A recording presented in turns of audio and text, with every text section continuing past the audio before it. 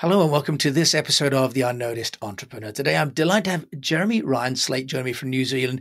And Jeremy is the CEO and founder of Command Your Own Brand. Jeremy, welcome to the show. Hey, thank you so much for having me, man. I'm stoked to be here and hanging out.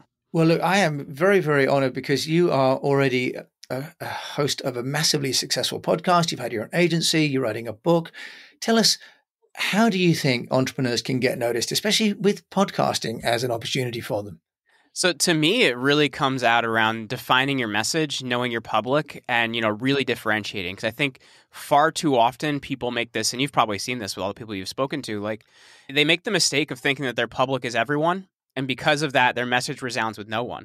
So to me, whether it's a podcast, whether it's in an article or a TV placement, whatever it may be, it comes down to really defining who you help, really defining how you talk to them, and then really defining like what your brand story is. Because I think far too often, we just rely on these rote understandings of what people have of what we do. And we find that they know nothing about what we do. So you have to get the right people to know you, the right people to like you, and the right people to trust you. So how do you think people can do that? Because you're absolutely right. Defining who you really talk to is key. And once you've done that, Jeremy, then how do you help a client or a company to then communicate that value? So, for myself, I've been in the podcast space since 2015 when I started my own show. So since 2016, we've been helping people to really get down their message, how they teach people, and really helping them find the right podcast. Because I think right now, podcasts are kind of the best vehicle to do that because you get these long form conversations that you don't get in any other type of media where you really get to know someone. And when you look at it historically, some of the biggest and most important messages have come in audio. And I think that's what we really have here, whether it's Winston Churchill, we'll fight them in the land, in the air, in the sea. Or if you have, like December 7th, 1941, a day that will live in infamy of FDR, those messages have come through audio. And I think audio has an incredible way to really create that relationship and build that. And I think we're really benefiting from that in the podcast world right now. Well, you're absolutely right. And of course, the sound of a voice. That was probably the worst Churchill impression ever, by the way. It's fantastic, of course. And you're at university here in the UK. So bona fide points for that accent. And you're absolutely right. So audio is great. And I know that you also studied about influence in, I think, Roman times, Jeremy, didn't you? So yes, you understand about influence. Was there a quick takeaway from your dissertation on how the Roman emperors influenced people? It's interesting because when you look at it now, what we're seeing now is actually very similar to what we saw then, but how we're seeing it is different. Because what the Roman emperor did, and when I'm looking at Roman emperor, I'm looking at the very first one, which is Caesar Augustus, previously known as Octavian. And what he did is he actually looked at what his adopted father, Julius Caesar, did, and then what Pompey the Great did. Pompey the Great positioned himself with Alexander the Great. That's why he calls himself Pompey Magnus or Pompey the Great. And then you look at Julius Caesar positioned himself with the goddess Venus. So what they were doing was positioning themselves with people that are already perceived as divine. So that's how he was able to convince people he was divine. Now, if you look at that now in the model that we see, what people are doing is they're looking at people that are perceived as high-level celebrities, right? So you're looking at Kardashians, you're looking at people that seem untouchable. And what people are trying to do is figure out how they can position themselves with people like that, because these people in some ways are modern version of the divine, people that are untouchable and that are seen in a certain way. So people are taking the exact same blueprint now. It's just, kind of how we view that has changed. Wow. So very interesting. So sort of influence has really been going back to ancient times. But coming back to podcasting, Jeremy, you talked about audio and being such a good medium. Do you think this applies for businesses, business CEOs, or just in the consumer space? And is podcasting really just entertainment?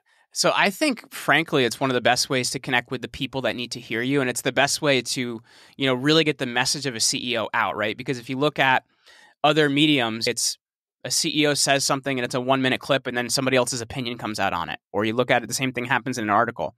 What actually happens is a CEO can speak directly to the people that need to hear them. And it's a pretty incredible concept to look at that way.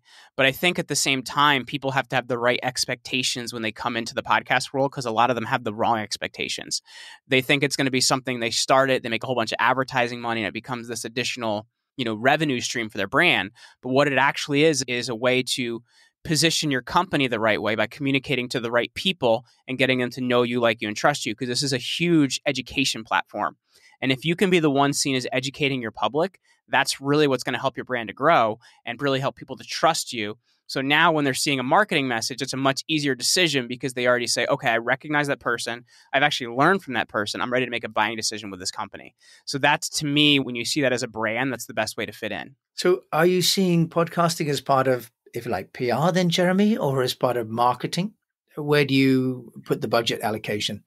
So it can be a little bit of both, but I think it really falls more into the PR world. And the reason I say that is because you can also see some direct response marketing, with the way people do calls to action and things on podcasts. But really, it's a public relations action. And when you're looking, so what is public relations? A public is the type of audience you need to have understand you.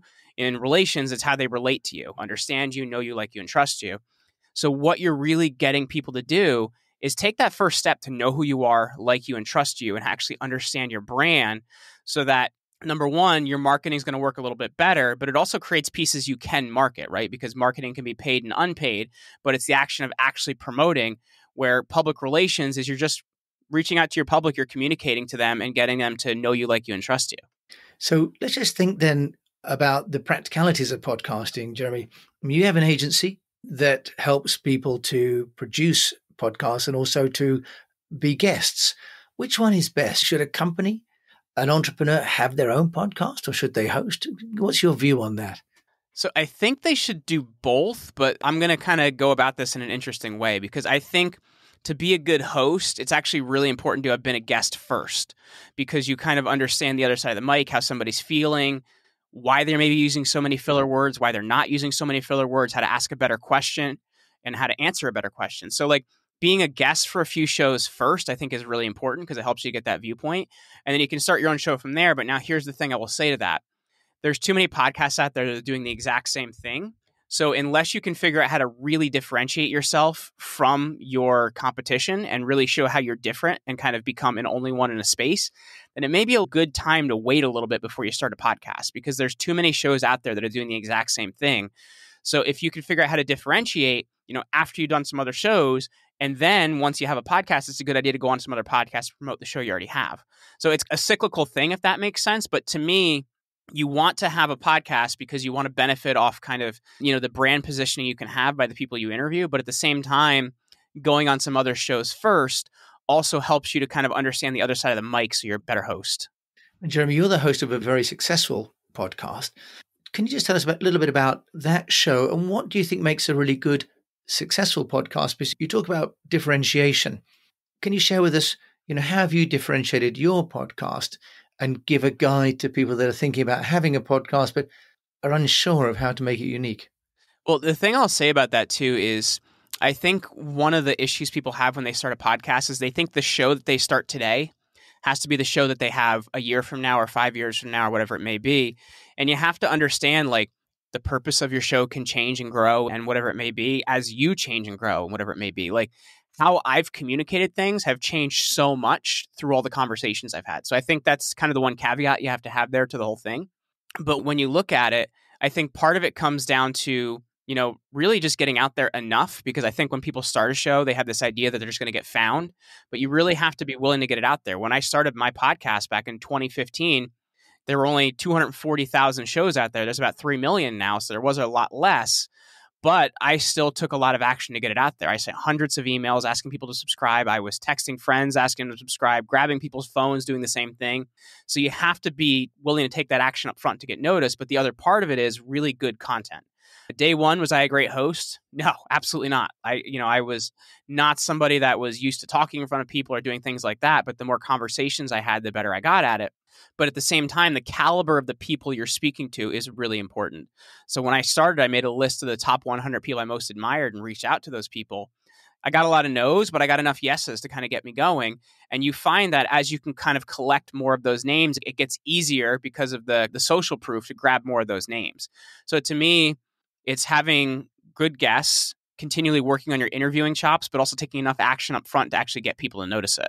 Okay, those are really good points there. And I also particularly like the point that it's dynamic. It's evolving, unlike a book where you've written it and finished it, put it away. People like put it on a pedestal, right? They're like, okay, this is the show title, this is how it is. And it's like, but if it's that way, it never has the ability to grow and mature. And if you look at some of your favorite artists, right? And you look at, maybe their first album, it was good and you enjoyed it. But as they grow, they do something a little bit more experimental. You know what I mean? Like, I'm a huge Pink Floyd fan. So you look at all their albums over the years and how they changed and how they experimented. And, the band was different and it grew and you liked it in different ways, but it's not the band it was day one. And it's the same thing with the podcast. So, Jeremy, I think let's just look at one of the key bottlenecks for people is the production side. Let's say somebody, an entrepreneur, wants to build their own personal brand. So they've got the company brand, but they've got the personal brand. Tell us, how can a business owner go about outsourcing all the bits that are not really within their purview, within their skill set? Well, so I think the thing that's really important is realizing kind of the economy we're in now. It is very much an influencer-driven economy, and people want to connect more with people by the nature of we're on social media a lot more. So I think that's kind of the first thing to consider there. So people know you, like you, and trust you, and thus know your brand, like your brand, and trust your brand. So that's kind of a really vital thing to understand first. But at the same time, I think there's some really bad advice out there as well. And this also depends on what level your business is at. If you're brand new, if you've been doing this for a while, if you've got a team, if you don't have a team, there's this advice out there that you don't want to do things that you don't like to do. Just focus on the things you're good at. And I think up front, you have to do a lot of things you don't like to do so that, number one, you understand them so you can't be the adverse effect of them. And that so you can properly get someone else to do it for you. So for me, my first 2-3 years, I did all my editing myself, all my graphic design myself, all my interview prep myself. And then once I found that I had it where I really liked it, I found somebody else, hired them, and I was like, this is how I want it done. And because of that, we were able to kind of get better production later on. But at the same time, if something goes wrong, I know how to jump in and handle it. So I think it's really important to understand all the aspects of your business, especially when you're producing things, because then if something goes wrong, you can figure it out and fix it and you won't get taken for a ride. But it also makes sure that as a founder, as the person wearing the CEO hat, things are exactly the way you want them. It's a roundabout way of saying it, but I hope I kind of, hit what you were looking for there. Yeah, no, I think you're right. I think, Jeremy, learning the craft yourself, but if you're the CEO of a big company, you could also, if you'd like, delegate that to somebody inside the organization first, couldn't you? So that you're not doing all the work yourself, but the organization gets to understand the process. I think it's really important. There are great companies like your own that help with people. And what about outsourcing getting onto shows, Jeremy? Because that is a skill, and that's something you've been doing for people for a long time. Can you just take us through why someone might consider hiring an agency like your own to get them onto shows? Well, I would say because, number one, like we've been doing this a long time, so we've connected with a lot of podcasts and know what they want. And that's one part of it. Now, I will say that doesn't mean we have a Rolodex and we just say, okay, no, it's, we still have to work for each booking and make sure it's a great positioning for a host and also for a guest. But it also comes down to being able to focus to what you're good at. And, we've been helping people tell their stories the right way for a long time. So we've really got a technology on how to tell a story the right way. So that's one part of it. And it's actually a huge part of it. And that's even looking aside from podcasts. The other thing is we're able to really locate the right shows for you, which are actually going to help brand positioning. And then the bigger thing is running your calendar and all the prep and everything. Like you don't have to think with that. A lot of times you're running a company, you don't need to be doing all these other things. If there's somebody that's already kind of got the hat for it, then, they should be doing it for you. And that's how we look at it.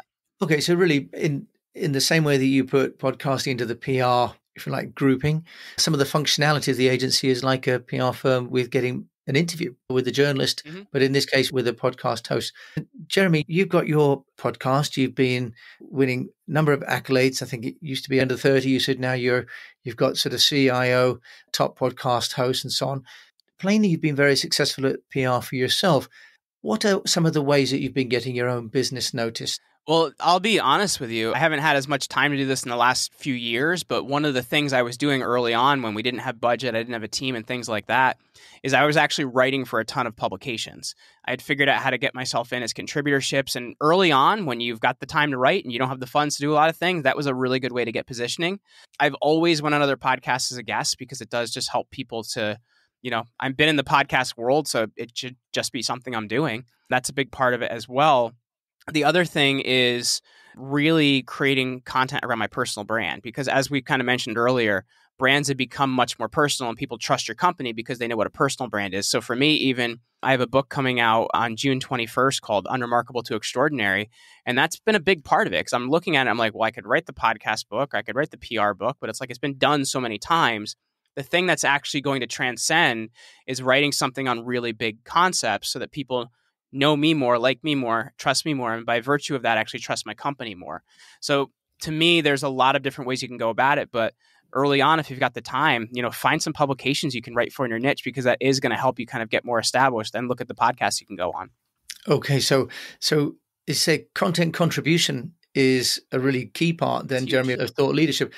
So do you see there as being a sea change then that in the past people bought like a GM car and you didn't even know unless there was a Lee Iacocca of Chrysler who's a celebrity CEO or Jack Welch, these are early CEO celebrities. Do you see there being a sea change now that entrepreneurs, CEOs need to have a personal brand in addition to the company brand? That's really now a given in any marketing activity for a company. Well, and here's something to think about because there's kind of two different ways to look at it, right? There's how it helps the company, which is important. And, once again, people know and trust people more. And I think that's important.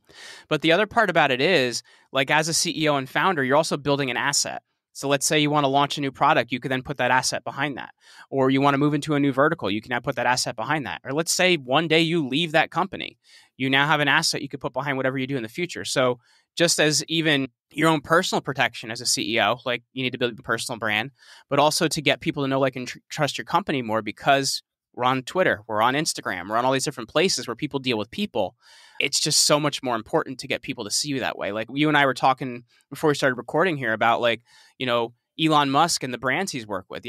Before he came in, Tesla wasn't doing that great. I think it was two guys that had bought things from Fisker and a few other things that had kind of started that company.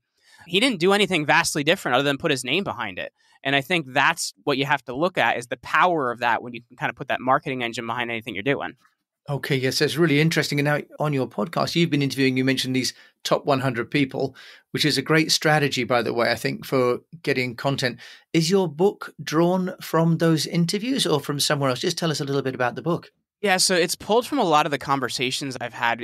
We're going to hit 1,000 episodes of the podcast actually in July of this year. And, I've gotten to talk to people like a former CIA director, NFL and NBA Hall of Famers, platinum recording artists. And I've just learned that so much of the information we get about success is it's really bad. Like find something you love and never work a day in your life. Well, sorry, you got to actually work to find something you love. So there's a lot of these things that I want to show from people's real world experience because I think that success is available to any of us. And, we're all initially born unremarkable, but it's the things we do that make us extraordinary. So I wanted to pull a lot of those things out to show people how they can find their version of extraordinary because it's different for any of us, right? Like we're different people. But I think when you're looking at things in the right viewpoint, you can find what extraordinary is for you. That's really interesting. And I love the way as well that you've also highlighted the fact that those people that are great at what they do, when you listen to them, actually, they work every day at it as well. They're passionate about it, but actually they work really hard at it as well. And then, Jeremy, what's next for you then in terms of the book, the podcasting, the consulting? What's next for Jeremy? This year has really just been about, our big theme has been education because we're kind of realizing brands that really want to go to the next level need to educate. And that's kind of something I've been hammering in our staff meetings. I've been hammering in all the content we create. So for me, it's really realizing in 2022 to go to the next level that I want our company to go to. It's about us, being an agency, but also becoming an education company. And I think it's something that the companies that are really doing well are starting to realize, like you have to become a huge education company if you want to kind of go to that next level. So for me, that's been our mantra all year this year. And we're going to continue doing that. Jeremy, that's wonderful. And of course, that was Steve Jobs' legacy, wasn't it, to invest finally in the Apple University? I think that idea of education and contribution. Jeremy Slate from Command Your Brand, how can people find out about you if they want to get in touch? Yeah, if they want to check us out, we're over at commandyourbrand.com. I'm at Jeremy Ryan Slate on all platforms. And as I mentioned, the book is coming out on June 21st. So if they want to grab that, that's over at getextraordinarybook.com. And when they order and come back with their order number, we'll give them a free version of the audiobook as well as our guide of 30 Days to Extraordinary. So that's over at getextraordinarybook.com. Jeremy Slate joining me from New Jersey. Thanks so much for sharing We've got a lot in 20 minutes. So I know you have so much more you could be sharing, but also put a link to you and to your podcast in the show notes. Thanks so much for joining me on the Unnoticed Entrepreneur. Hey, thanks so much for having me, man. I talk fast, so hopefully we fit a lot in. Let's hope no one tries to play it on 1.5 times speed, because then it'll be so quick. Thank you so much for joining me, Jim James, on this episode of The Unnoticed Entrepreneur with Jeremy Ryan Slate over there in New Jersey, America. Thank you so much for listening.